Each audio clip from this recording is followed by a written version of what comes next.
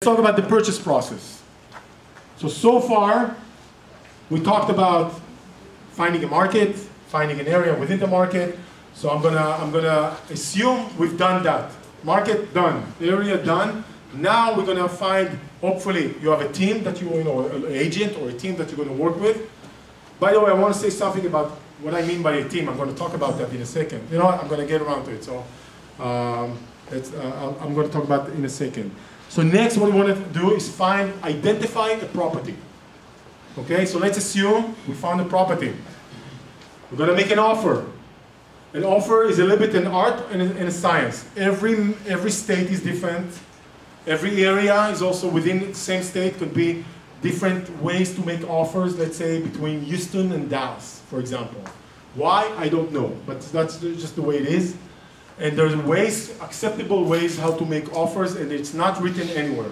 But when you work with a local agent, local here or local out there, doesn't matter, that agent will know the rules of engagement. And it's important to follow that agent's lead in order to submit a quality offer. The reason is, if you submit an offer that is incomplete, what's going to happen is that agent, the seller's agent, is going to get that offer and look at it and say, this is incomplete. He's not going to waste any more time on it and going to toss it around. So that means if you don't follow, if sometimes I get investors saying, why do they want that? I don't know. If it makes sense to you or if it's not too much trouble, supply it. If it doesn't make sense to you, don't provide that information. But ask them why they want it, that's fine. But don't just hold back information that it's needed. I'm not saying give everything, okay? Every time when some lender, someone asking for my tax returns, that's a big no-no for me. You have to really justify the reason why I would give anyone my tax returns. But other than that, you know, if they want a pre-qualification letter, they want to see some job information, some things that I'm completely okay with, I'm going to provide it with the offer because that is required or requirement. Okay, so I want to make sure I'm submitting a quality offer, not to waste anybody's time on a bad offer, you know, a bad way to submit an offer. Now, let's say we submitted an offer. One thing that can happen, it gets accepted. Easy, right? Most times, we're going to have some, maybe negotiations, either on the price, sorry. Let's just make sure we're on the same page. An offer is not just the price. Price is the main factor.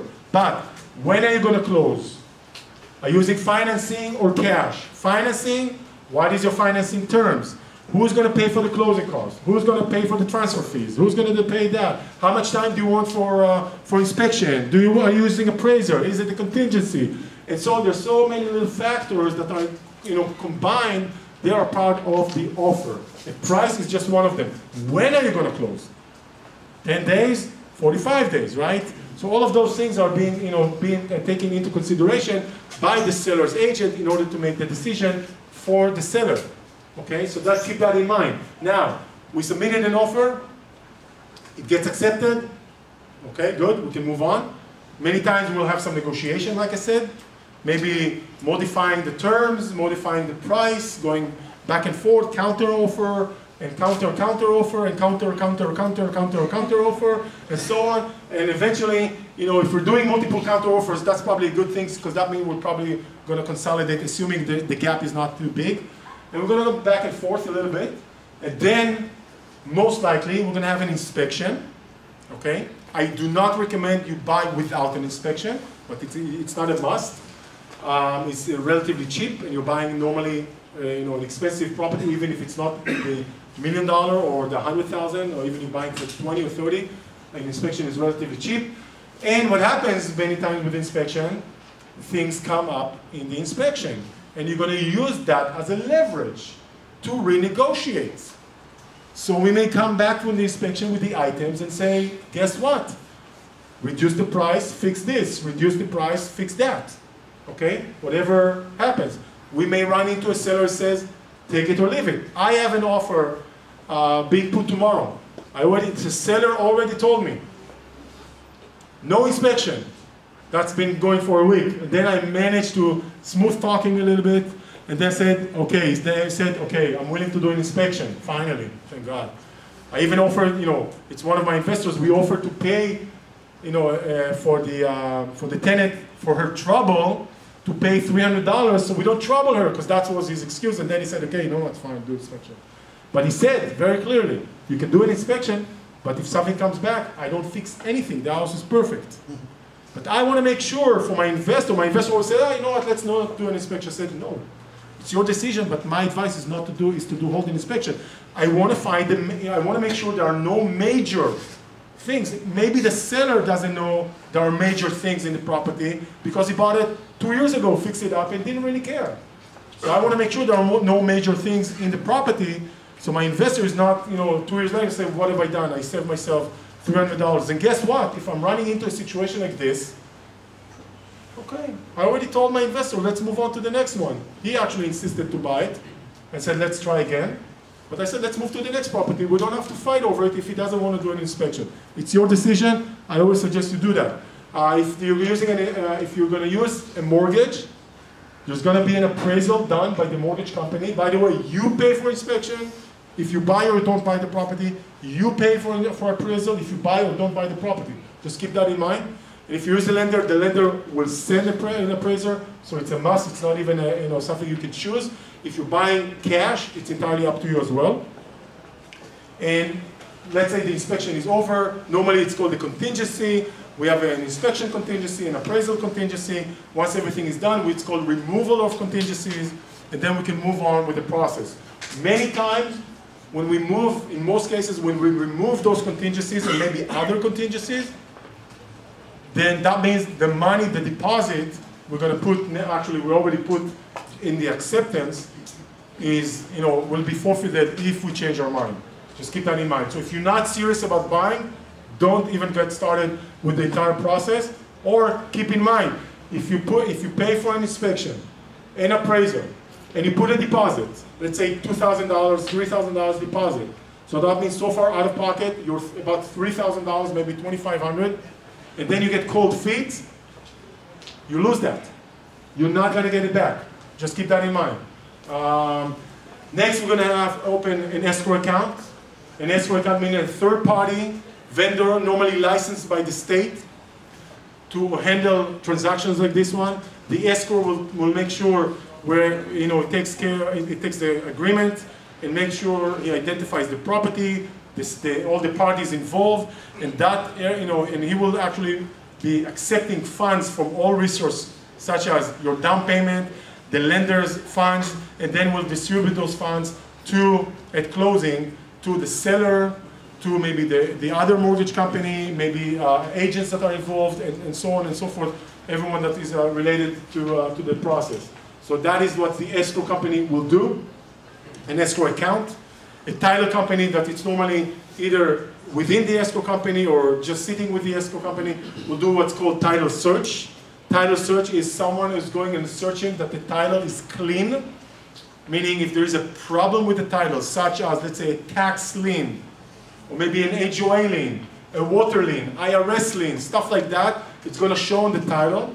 So the title company researches that to make sure you're buying a clean title. The only thing that should be on the title is a current mortgage, which will be cleared once we are paying them off, and we're going to have another mortgage company putting a title, putting a lien on it, so it will show the new one. And then most title companies, what they do is they give you title insurance. Title insurance means that when you're buying the property clean from any problems, if they miss anything, they will take care of clearing that, whatever lien they missed. So that's the title insurance for. So we have the escrow company, the title company, all kind of putting things together for you. We're going to have a closing date, a settlement date. In that day, we're going to have to wire the funds. When you wire the funds, you're going to need to do it through a transfer wire or cashier's checks. No personal checks at that point, but you can use personal checks when you're making the deposit right here. We're going to have the closing date. That means all the funds are coming in from everybody, and all the funds are going on to the relevant parties. The title company will normally record the property. That means go to the county, not physically nowadays, it's mostly done electronically, but recording it, that now you are the proud owner, of course, of this property. So that means public records, and that's what the company, recording, the title company will do. Next, you will probably need to sign an agreement with the property management, if that's what your plan is, or with the rehab team, if that's what your plan is, and then put the property as a rental or for the renovations. So that is the entire process, step by step. It takes a little, there's a little more nuances from one state to another, and when we're buying a short sale versus an REO, homeowner, etc. But in general, that pretty much specifies that. Any questions on that? Yes? Yeah. All of these steps, which one do you pay most attention? Let me move back. Which one what? Which one do you pay most attention? Like, there are so many of them, but there must be one or two key points that you need to pay attention. That's a good question. I would say the offer is probably the most, the one that you want to pay attention to, because that's actually, the offer becomes the contract.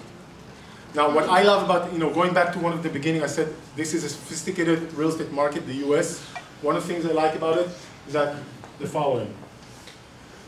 So you make an offer with an agent. Agent is a licensed person, okay, licensed by the state. So that means he's regulated, he's scrutinized by the board of real estate or whatever. So that is a good thing. Inspector, licensed people. Appraisal, licensed people. Escrow, licensed, bonded by the state.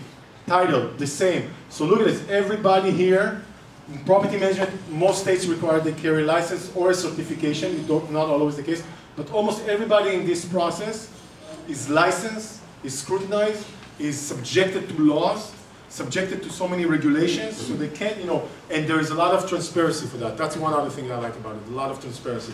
But everything here, so, okay, I should say the offer is something you want to pay attention to, and then the inspection, of course.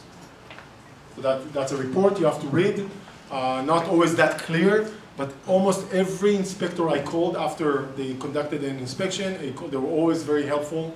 They always say, call me, if you have any questions. So there's no problem to pick up the phone and call those guys and say, what did you mean here, and what did you mean there, and what did you see? And we done an investigation to one of the inspectors about a month ago. And okay, did you crawl under the house? He says, yes, I did. Did you crawl into the attic? He says, yes, I did. What did you see? So he was very helpful, because those things he wouldn't put in the report. But he says I was at the attic, but did you really go into, or did you peek? So those things that we wanted to see. So those are probably the main two areas I would put attention to. Okay.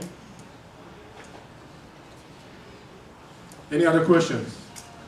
Yes, we're gonna have more time for questions, but for now, yes, go ahead. Do you have any tips for us on how to make an offer? Can you speak a little bit louder? Do you have tips for us on how to make an offer in a house? Especially if you have multiple offers, how do you... I let the agent, first of all, I let the agent handle all of that. They just tell you the highest price. So, let's say the market price is like, 500,000, right? Mm-hmm. So in order for you to get that property, you just say you just offer 10% more, then you are sure you will get it. Then I don't need that. So you're asking what offer should I put on the property? How do you know what to put on the property? Right. The best answer I can give you is I work with my agents. Okay. And I have to tell you, I even have to train my agents sometimes how to do it a little bit better, because they want to please the investor. Is my investor, but at the same time they want to do a good job. Some investors get a little bit more confident and say, if the offer, we have to know what's going on in the marketplace. So one of my agents used to be very kind of, to the point. You would come to him and say, here's a property for 68. You would say, okay, I want to make an offer for 62. You say, no go. And you say, I insist. He said, you insist, go elsewhere, because I'm not going to waste your time and my time, and knew what's going on in the market. So he was right on. But he would find, they look what's going on in the marketplace. They know what's going on in the area. That's what they should be doing. And I listen to those guys. I work with them. One of my agents, he's a little bit softer, and he's actually kind of want to please you a little bit more, and I'm trying to toughening up a little bit, because he's wasting time.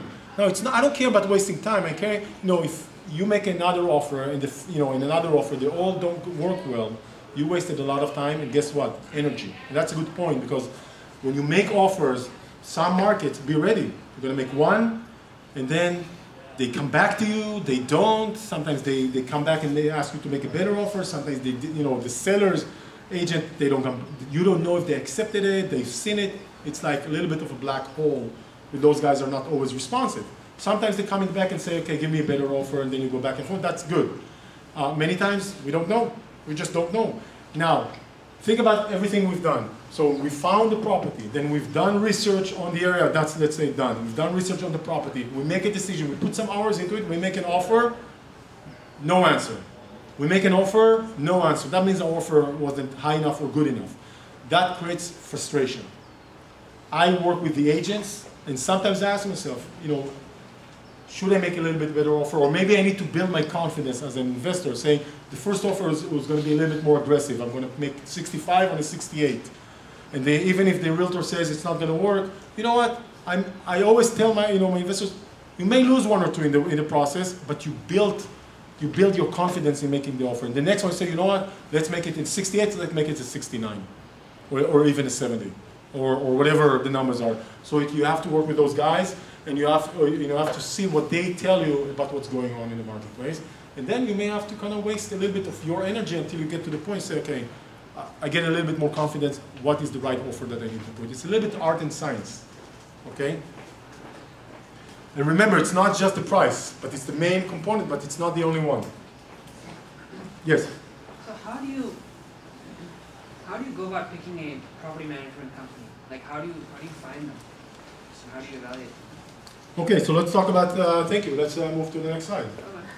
Okay, so your team that you will need is, you need, in my mind, an expert advisor, someone like me, doesn't have to be me. Of course, I want you to be me. All of you, you must work with me, but if not me, someone else. But I do suggest you have that figure, someone who's more knowledgeable in the fine nuances and details that will help you, guide you through the process. But then, that's one. Then an agent, a good agent, I suggest, that you can trust, especially if you're working out of state. And then a property management company. Now, how do you find those people? I do due diligence, I get references, I check their records online. Sometimes before even speaking to them, I go online, I just see if they're clean records. Sometimes, if I can, I go even to the court records and I check and see if they have anything. So I do a very thorough due diligence before even speaking to them. Sometimes by the time I pick up the phone, I already know what their standing is. It's not that easy. It's a lot of time, a lot of energy, and a lot of, sometimes I have to go through 10 or even 20 agents until I say, okay, this one looks fine, and then I talk to them. And then I get both. And then I get references. Now, when I interview and a reference that that person gave me, it's not an interview. It's an investigation. I go through questions, I drill them. Because if you're, when you do a reference, you'll send me someone that you can trust that will, that the service provider knows what this person is gonna, is gonna tell me, right? But I want to drill them. They're always, surprised. I'm completely taking them by surprise, saying, "Oh, I've never asked, nobody ever asked me those questions." And, "Oh, this is good. You asked me a very good question." I always get that. So I go through a lot of questions, a lot of drilling. I'm trying to poke holes. That's the way I do it. And only when I'm done myself, and I've been through, then there's the leap of faith. Everything checks. I set up a relationship with them, and truly, it will take time until until I will build that relationship. It will take a long time, multiple deals until we all feel comfortable. And I've been doing it for so long. I already know the milestones. I know. A month and a half after starting working together, we're going to hit we're going to get a bump on the road. We're going to argue a little bit. And the way we're going to come out of this argument, that will determine the rest of the relationship. I already know that. Been doing it, with over 50 property management teams over the years, and with over probably 50 agents over the years. Okay? But you can do the same. It takes time. It takes experience. And by the way, when it comes to real estate, when you analyze so many properties, there's going to be a point in time, remember this, if you've never invested or you're sitting on the sideline and you're not sure, there's going to be a time when you see a property and you need to do what? Take action, pull the trigger. You're going to have to pull the trigger eventually. right? So it's going to happen. Now, is this going to be the perfect property? Maybe. I don't know. But we're always going to have this buyer remorse. Always. I always have this to this day. Okay? Always. Just remember that. There's going to be a point in time you're going to ask yourself, we're all trying to find the best property. Now let me tell you what is best about this, even if you don't make the best decision. So if I buy a property, and let's say with a mortgage. Now, let's say we have a little bit of a positive cash flow. You know what? Break even. I hold it for 15 years. I buy it with a mortgage. Nothing too, I barely analyzed the deal. I just know that it's an okay area. Okay area, not even good area.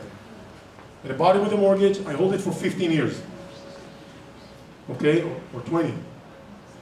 Zero cash flow, breaking even. Good deal or bad deal? Good deal. Why is it a good deal? It didn't cost you anything. It didn't cost you anything. And you learned. Well, I did put my down payment. So it did cost me some. So why is it still a good deal? You learned. Learn? I'm a freak of free learning. Because of the appreciation. Appreciation? Zero appreciation. Good deal or bad deal? Good deal. Why? Tax benefit. Let's say I can't even use the tax benefits. I can only make it harder. Good deal or bad deal? Because you did it. Say again? Somebody paid your mortgage. Somebody paid the mortgage. So zero appreciation, no tax benefits for that sake, zero cash flow. What happens after, and let's assume I didn't have to repair anything, I'll make a little bit of a leeway for me. Let's say I didn't repair anything over time. So I hold it for 15 years, it was rented, had some vacancies, on average breaking even, cash flow. 15 years later, I sell it. Or let's say I paid it off in 15 years or 20, whatever. What happens? I get, let's say I bought $100,000, I put $20,000 in, and I sell it for $100,000. It only cost me 20, and I got 100. Can I do better? Of course. But how is this as a starting point? Good deal or bad deal? It's an okay deal. I can live with that easily because I used only $20,000 of my money, and I got, at the end of the road, I got a $100,000 property. It's an okay deal. It's a good deal. Of course, we want to do better than that. We all want to find the best property. It doesn't exist. Every property in my book is a good property as long as you don't do adventurous stuff. You don't go in the middle of nowhere. You don't buy weird properties or bad areas. But if you buy okay areas, okay properties, it will be okay. Relax, kick back. It will be okay. It's just the way it is.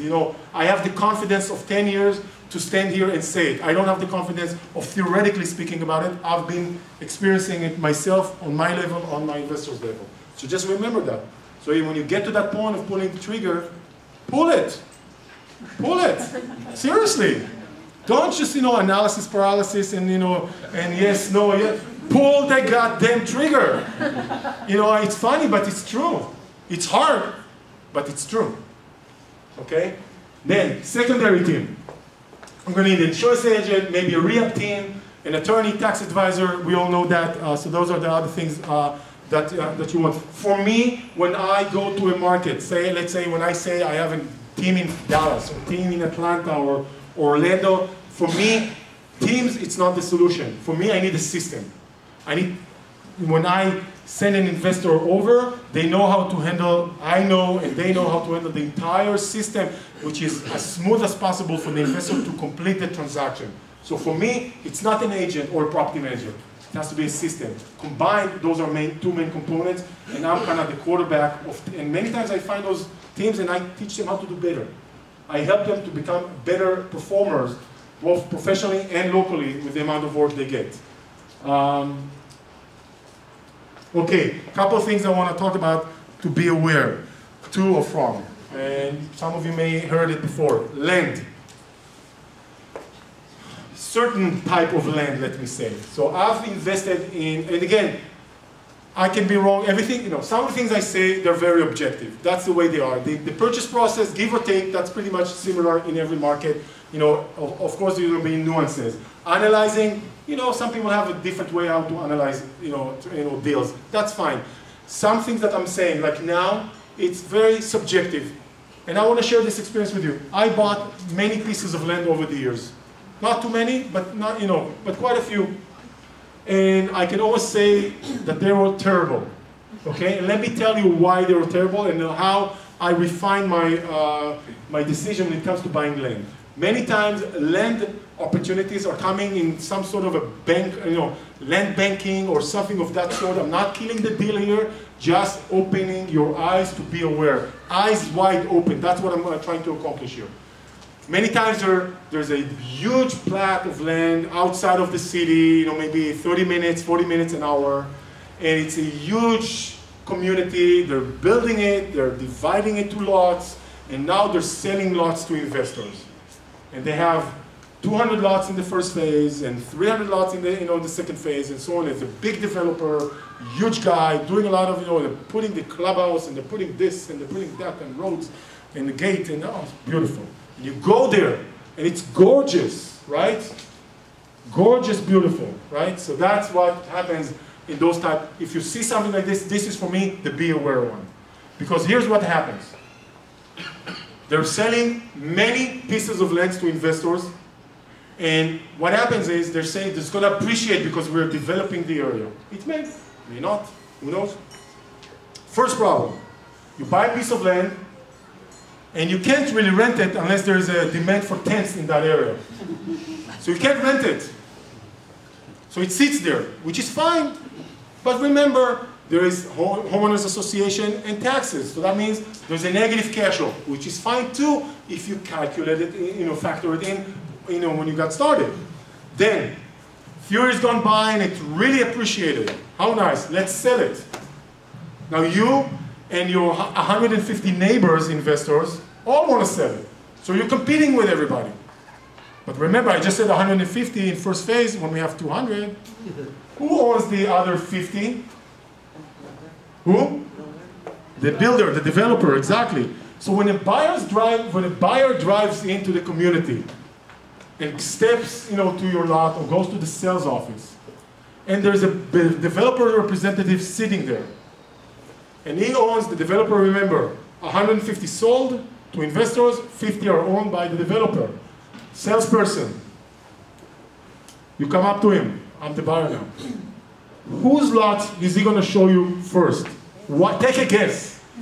His, of course. So now you're competing with him. He's a nice guy, but you're still competing with him, as nice as he is. So that's for me a first concern. Okay? So I don't like those big, developments. Second, a lot of those developments, they require some speciality in order to be able to sell it. So your typical realtor agent is not really familiar with selling lots or selling lots in that area, assuming he will have access to that area from the developer. So right there, there's a problem here. So next thing I want to make sure is how many realtors I can find just blindly. Forget about analyzing them, just so I can know, can I find 1, 2, 5 realtors, at least 5 realtors that are able to help me sell those pieces of land, in the future. If I can't find 5, that's not good, not in my book, and I'll tell you why.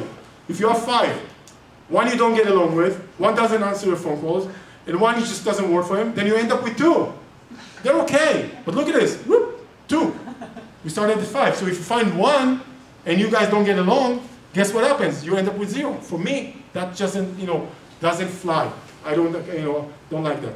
So remember, when you buy pieces of land like this, in this type of a situation or scenario, my suggestion, be aware. I don't say go out with mountain view, go to the next street. There's one lot available for $250,000 if we're lucky or whatever, and you have a plan what to do with it. You know what to buy, build it. That's fine. I'm not saying no to land. I'm just saying those big lots of multiple, parcels, and then you compete with multiple investors. And unless you have another agenda that you can say, you know what, I'm going to buy, I'm going to build on it, and then everybody else is not building, and I'm the only one who's building, or a few others are building, maybe that makes sense. But just be aware of that. That's for me something that I've learned, the hard way. Lost money and learned the hard way. Whatever you want to do with it is entirely up to you. Small markets, moving on. What is a small market? Let me give you an example. Anybody heard about Cape Coral, Florida, or Fort Myers, Florida? Okay, Southwest Florida, 2 hours west in the Gulf of Mexico. It got a lot of hype during the 2004-05 boom. A lot of hype, a lot of lots as well. Not in that scenario, but a similar scenario. And then it's starting to get a lot of hype again. I'm just using it as an example. I'm not saying bad, good or bad. I'm just using it as, it's about a 500,000 population metro.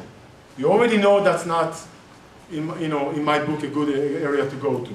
Not a lot of, not many employers, or if you go to a small area, not necessarily there. One bigger employer moves the plant from one city to now he moves it to Arkansas. Guess what happened to employment in the area? I don't like that.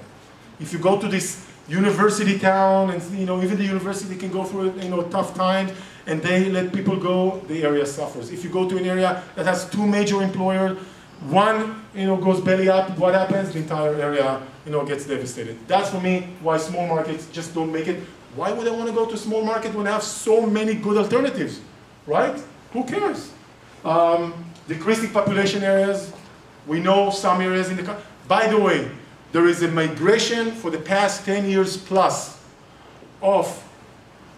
from the northeast, not all the states, but in general, the Midwest and the Northeast, some of the states, not all the Northeast states, some of those are shrinking, and the South and the West are increasing. So there's a migration of population from those states down south for jobs, for weather, for tax benefits to some of those states are giving, and so on.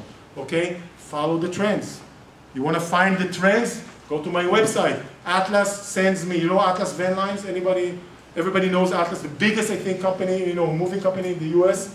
They send me every year the report. They say, put it on your website. Here is what happened in 2010, 2011, and you see the migration. They count how many trucks they took from one state to another, and how many trucks, how many trucks drove out, and how many trucks drove in. And it says this is the true migration. So that's something you have to follow and see. The South and the West are increasing, and the Northeast and the Midwest are shrinking. Okay, some of it has to do with the baby boomers. Okay, that some of them do not want to probably continue shovel snow in their 60s and 70s, and maybe enjoy playing golf, during 7 days a week or so. And then one last thing, I just want you to be aware. There's something called the Chinese drywall. I don't know if anybody heard about that, but there's a situation, I should say, in Southwest Florida, where during the boom years they brought a lot of drywall from China. That's why it's called Chinese drywall, and it's it's polluting some bad chemicals or something like this. And the problem is a double whammy. One, it creates a liability for us as the owners. Okay, so that's why it's a problem. Two, if we want to replace it, it's going to cost us on a $80,000, $90,000, $100,000 home. We're going to be anywhere from $30,000 to $40,000 replacing, the drywalls. Okay, maybe 25ish. Okay, so that's not a cheap price to pay. So you can test for it, but if you know there is a certain situation in that area, ask your agent or talk to me. Then you have to be aware. You can test in advance if there is a Chinese drywall, but you have to know in order to test. Otherwise, you just buy it. By the way, which leads me to when you buy it not in your area, out of state, you always want to use local people because you want to know what works in that area. Let me give you a very funny example. Salt Lake City, Mormons, big families, many kids. You buy a nice single family home, 3.2, actually 4.5. Nobody's going to rent it. They're going for 5, 6, 7, 8 bedrooms. Okay? Now, that's what works in that marketplace. So if you don't know that, that's a problem. Okay? So just be aware. There's always what works within that marketplace or with that, within that area. Okay, a couple of suggestions I want to make. When you put your deposit, remember the offer got accepted, now we have to put the deposit, $2, $3, $4, whatever $1,000 we're putting in the deposit. Make sure, or I suggest you put it in an escrow, you don't give it to the seller.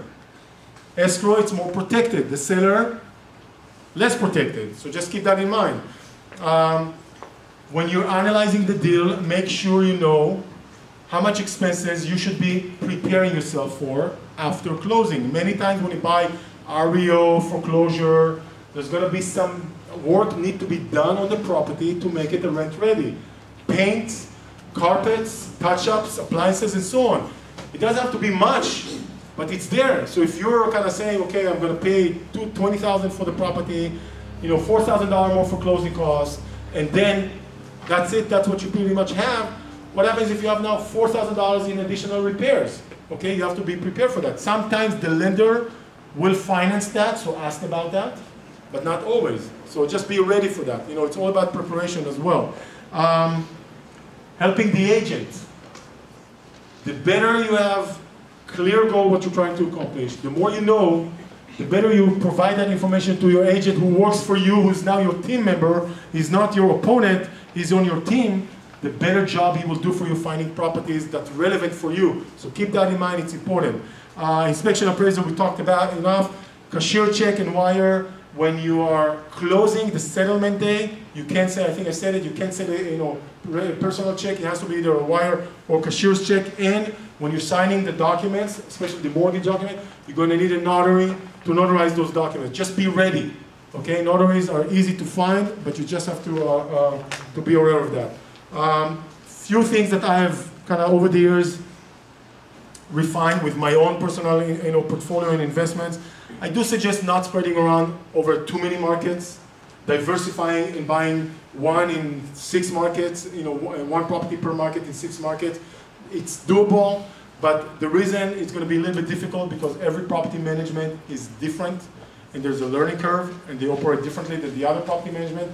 It's easier to consolidate. It's better, for your time, time management and energy management when you're dealing with one property management company or 2. That's the only reason I'm suggesting it. So I don't think you should only focus on one market, but maybe buy, 5 to 10 in one market and 5 to 10 in another market or so on, not spreading around over too much markets if you can. Also, you get to know the area a little bit better, and if you travel to area, you can see multiple properties in one visit instead of zip-zapping over the country. When you do Google Satellite, Google Maps and the satellite, remember, they're outdated, they're dated. So the photo that you're seeing of the street, of the house, or whatever, that can be 2 years old, okay? I always tell the story that one of the properties I've bought and I've been to in Fort Worth, Texas, 2 years after, when I go to Google Maps and I do the satellite, it still shows a construction site. I've been there, I know it's there, but it still shows. Just remember that. And one of the most important points you have to remember, very important, be proactive. And that goes everywhere. Meaning, you call an agent, the agent doesn't respond. Immediately investors say, this guy doesn't want to sell me. What? If you're not taking charge of your investment, nobody will. Those agents are salespeople. But those salespeople are also busy. And they miss, and they're also human, so things fall between the cracks. So if you don't take charge and the initiative, you will not be able to complete the transaction. So if someone didn't respond back, so what? It's not about ego, it's about success, being successful. Call again, email again. If they're really bad, maybe you should consider moving to the next guy. But if they're just got, something happened and they say they'll call you, and you know what? When the kid cries and when the kids are on the arm and when this happens and when that happens. Give yourself a break and give them a break and give them another shot. Okay, nothing's going to happen.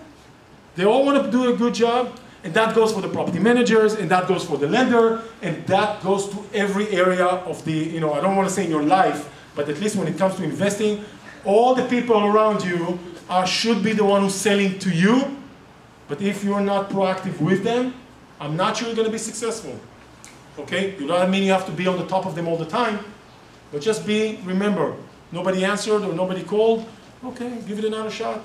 You're waiting on an answer, took a little bit while, no big deal. Try again, nothing happened. Okay, so it's very, very, very important. I get a lot of frustration on that point. Change your mindset. Be proactive, you'll do better. So just a little bit, if it's not clear, what I do is I work with investors who are coming to me. I help them crystallize the goals and trying to see what works for them financially, experience, and so on. And then I try to put them in the right directions. And I have teams in every market that I think are good to invest in. So it's a system in that market. And there's a lot of support I provide. I'm not going to talk much about myself, but I just wanted you guys to understand what I do in the process, because I get asked that a lot. And then there's a lot of support. Getting a clear vision, what you want to accomplish, where you should be doing it, and then the purchase process or the acquisition process phase is not always smooth. Sometimes something happens and there's a question and someone told you something, so it's good to have some other person who helps you stay on track and to answer those questions and find those those answers. And then when you close on the property and it does not get rented immediately, or takes a little bit longer, someone is there to put some pressure and to put things in perspective and to help you overcome all those 20% issue. 20% of the time there's some issues, and many of you are going to be meeting them or facing them for the first time. So you don't know if it's right or wrong or true or not, and you need someone that will look after your interest. And that someone is someone like myself that knows, been there, done that for a lot, many times, and that's how I help my investors not just to get started, but to move on and provide that support. There's a lot of support needed in the process of investing, and it doesn't stop with one property. And like I said, I have teams in Atlanta, Dallas, and Orlando. In Atlanta, in all three, we're doing rentals. In Atlanta and Dallas, we're doing flips. In Atlanta, we also have a turnkey meaning they're already rehabbed and renter inside. That means we have agents, property managers, and rehab teams in almost all of the markets. Actually, in Orlando, we don't do flips and rehabs. So we don't, I should probably take that off. Hey, Danny? Yes? What prevents the flips in Orlando? Margin. There's not enough margin to buy, fix up, and flip. I'm not saying it's impossible, but it's just not as much as we have margins, enough margins to buy it low, to sell it relatively high in Atlanta and Dallas, which we just don't have in Orlando. We are searching for that, but that's the main reason. And here's my contact details, and we're going to take questions, unless you want me to cover some of the things that